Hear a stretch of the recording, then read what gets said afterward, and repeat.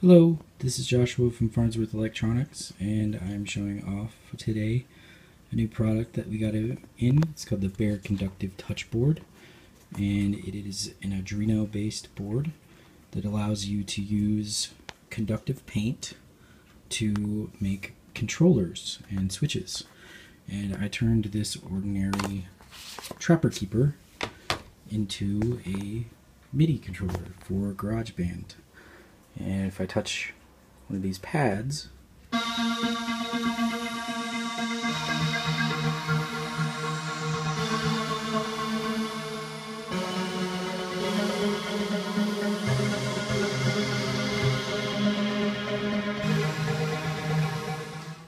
touchboard has 13 sensors, which you can paint directly off of or use a jumper or copper tape.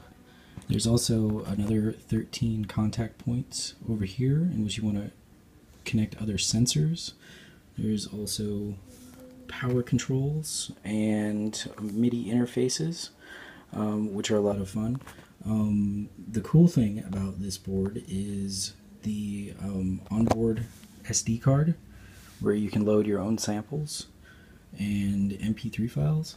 And the Arduino code was actually pretty simple and only took about 5 minutes to code it in order to control the Garageband program with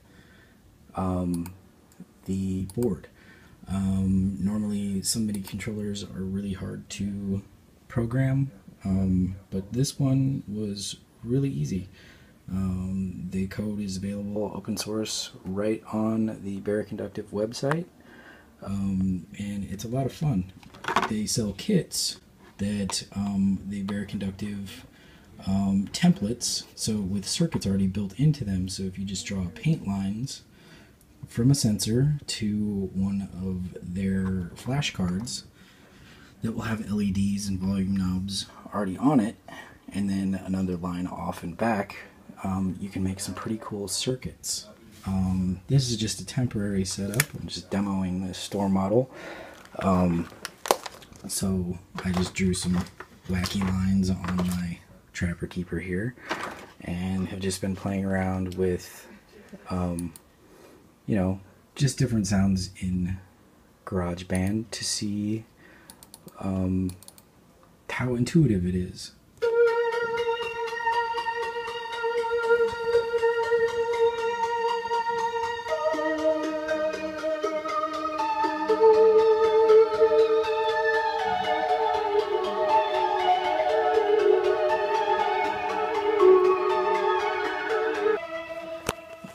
No external MIDI hardware is needed. It connects with a micro USB straight to the USB port on your computer.